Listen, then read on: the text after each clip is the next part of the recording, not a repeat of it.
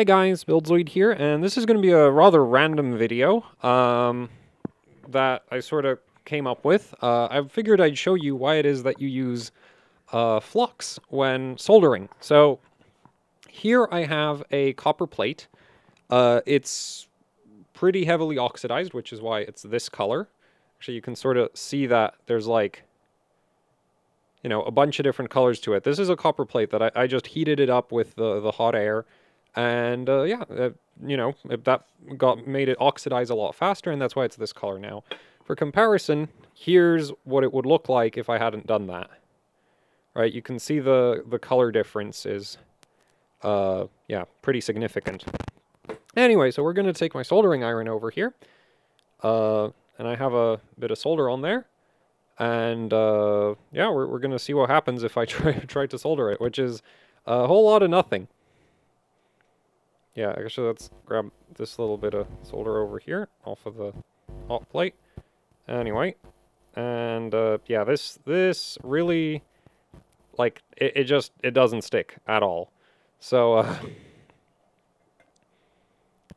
let's try and improve that a bit. Here's a great big blob of solder that, yeah, and you can see just like with the oxide layer on this plate, this is just.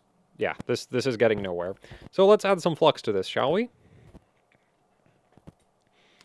So I use this stuff. This is the Chipquake SMD 4300. It's a water washable, no clean tack flux, ideal for electronics. Only issue is it does come in, like you can get it in 2 different colors for some reason, and the pale yellow version of this is terrible. Or, well, it's not terrible. Like, you can still work with it, it just doesn't last very long. So anyway, we're going to add some flux. And now we're going to try solder, and yeah, much, much better, right? Like, immediately, just the difference is...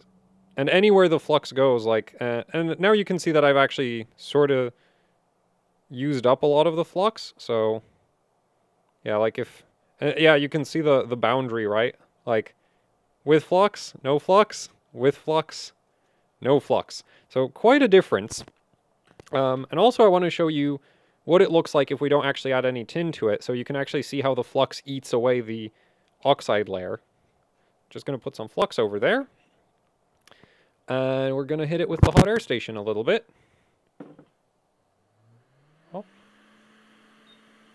And you can see how the flux just eats away at the oxide, right?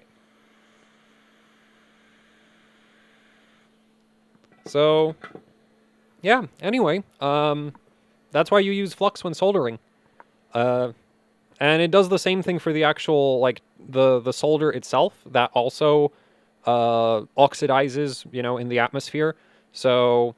even if you're not, like, you know, this is like a really exaggerated demonstration because I'm taking just a copper plate and I've intentionally oxidized it, and then it's like, yeah, you can't solder to that, like, at all. But actually, yeah. So over here where the flux was, yeah, we can, you know, you can see that it does actually wet, but elsewhere on here, it's just, yeah, like a whole lot of... Well, I mean, if you scrape at it a bit, it'll eventually get through. Oh yeah, so that's why you use flux when soldering.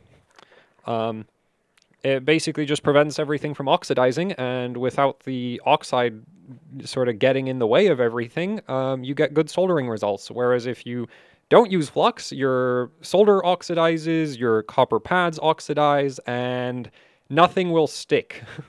No, so, yeah, hopefully this is somewhat useful, because, yeah, I just sort of thought about this, like, because you hear a lot of people always say, oh, you need to use flux when soldering if you want to get good results, but I don't think I've ever really seen a good demonstration of why that happens, and so I figured I'd set this little demo up. So yeah, hopefully you found this somewhat interesting, And thanks for watching. Like, share, subscribe, leave any comments, questions, suggestions down in the comment section below. If you'd like to support what I do here with actually hardcore overclocking, I have a Patreon, I have a Teespring store, I have a Bandcamp. There's links to all of those down in the description below. If you check them out, that would be much appreciated. That's it for the video. Thanks for watching, and goodbye.